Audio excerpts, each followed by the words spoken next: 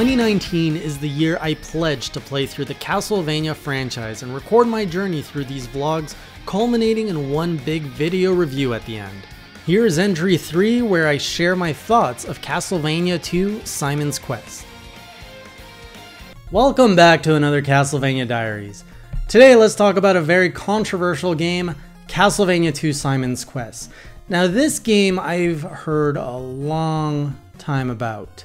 In fact, it's when I first started watching The Angry Video Game Nerd that I first even really was aware of the whole Castlevania phenomenon.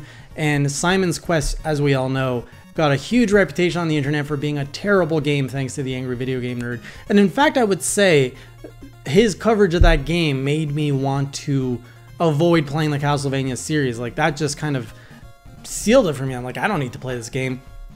So when it came time to take on this challenge of playing all the Castlevania games, I was not looking forward to Castlevania 2. And a lot of you guys even told me, like, oh, this is going to be a bad one, play the first one. And then people were saying, play the third one after the first one. So I had played Castlevania 1. I had beaten 3, but I hadn't done everything. So another video on Castlevania 3 coming after this one. And I had done Castlevania Adventures on Game Boy. So going into Castlevania 2, my expectations were low. I was like, this is going to be the worst of the worst. Let's just plow through this so I can get to the 16-bit stuff. And lo and behold, it's not that bad. Now, I know that's sacrilege.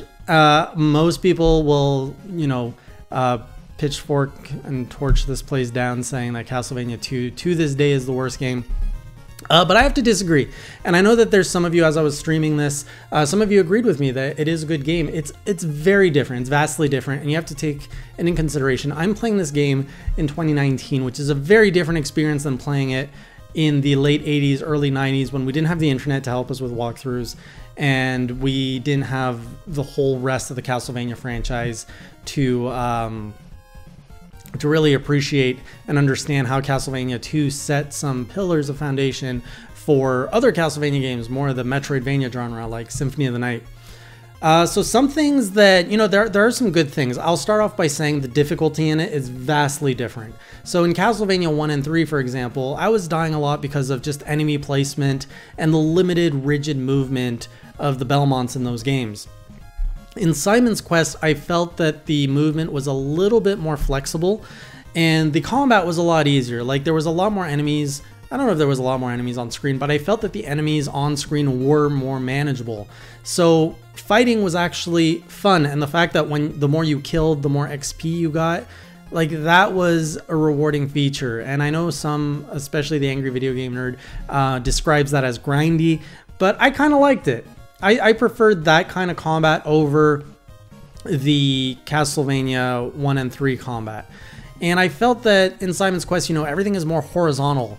And I absolutely hate the vertical levels of Castlevania. It's terrible. Like, when you're stuck in the stairs, you're like up and down, and he's just like constipated his way up and down. And it's just like, you can't move, you can't jump. And then there's a stupid Medusa head or a flying monkey and it just kills you. Oh, that's so aggravating. But in Simon's Quest, that's really, really limited just to like these mansions, and there's not that much. So that frustration is gone. I love the fact that you can actually level up, and then that lets you deal more damage to enemies, and that lets you also receive less damage. I also love that there are actual upgrades to the whip, permanent upgrades, so that gave me even more motivation to go out and kill enemies so that I could get a better whip, so that I could make the game a little bit easier for myself. That aspect of it I loved.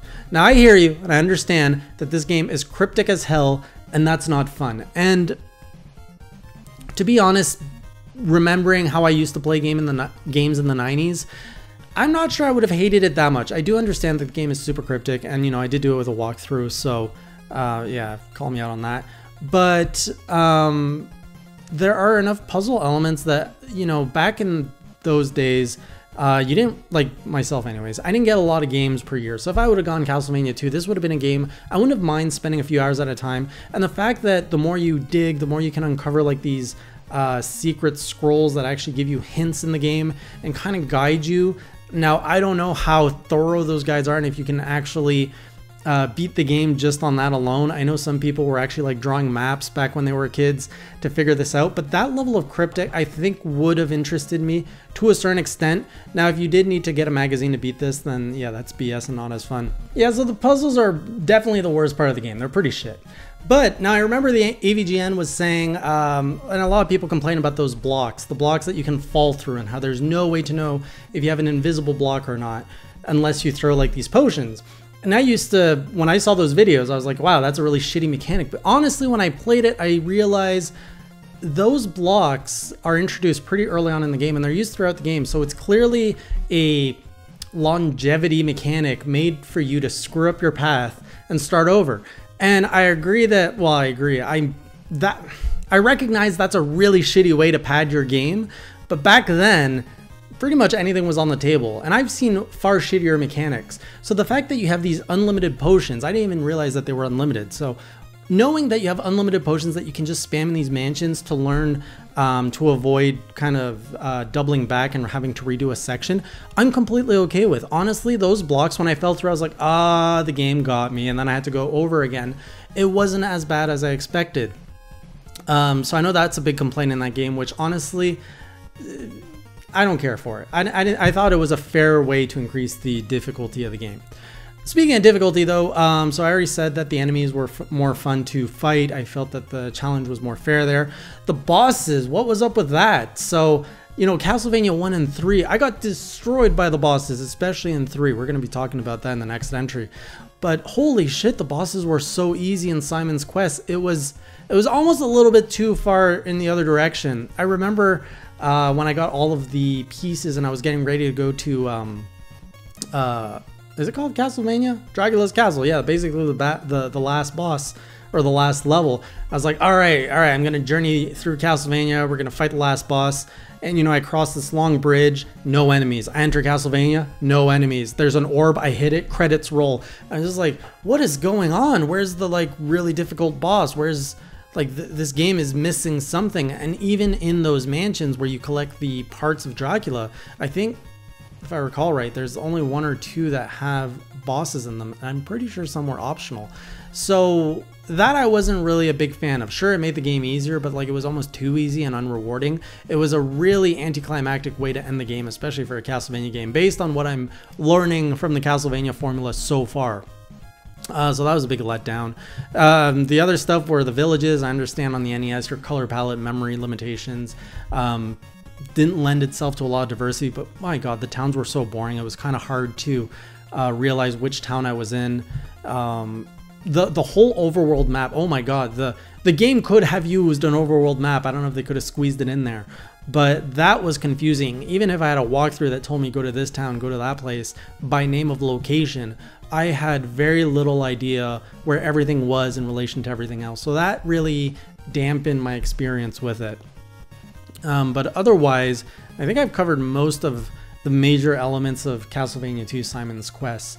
It was a nice surprise. Maybe I enjoyed it more because my expectations were just so low, versus a lot of people played this after playing the first one and probably were expecting more of that. And that was like the only thing that you knew that was Castlevania back then. So I can see Castlevania 2 being a big letdown and having like a lot of frustrating part. It was like an entirely different game.